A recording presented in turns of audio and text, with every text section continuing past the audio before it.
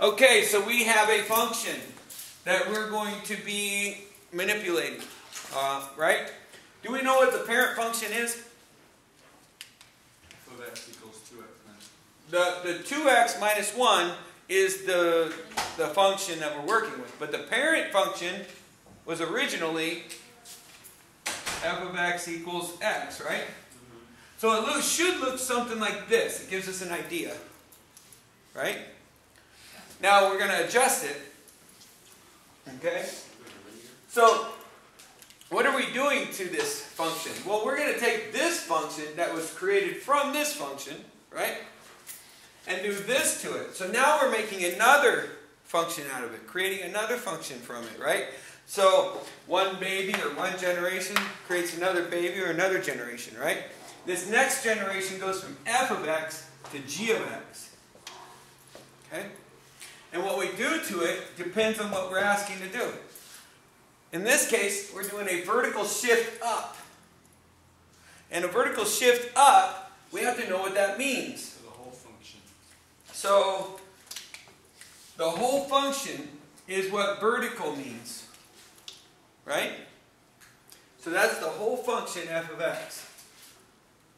And then shift means plus, right? A shift always means plus. Up means plus. And 3 means 3. So what is the function plus 3? Well, it's pretty self-explanatory. The function plus 3. Okay?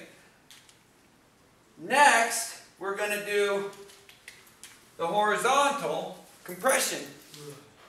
Horizontal means x. Just the x. And whenever we're talking about x's, we're talking about x's are x's because they do what? The opposite of what you want them to do. So it's always x OPP. Always. X OPP. Always doing the opposite. So the horizontal is the x, and the x is always the opposite. Compression means what? Compress. Yep. So what do? We multiply. A stretch and a multiplication are the same thing, right? A compression and a stretch are both multiplications, right? So we're going to multiply by a factor of 1/5. By 1/5. But the problem here is, this says x opposite times 1. So what's the opposite of timesing 1/5? Times it by 5/1.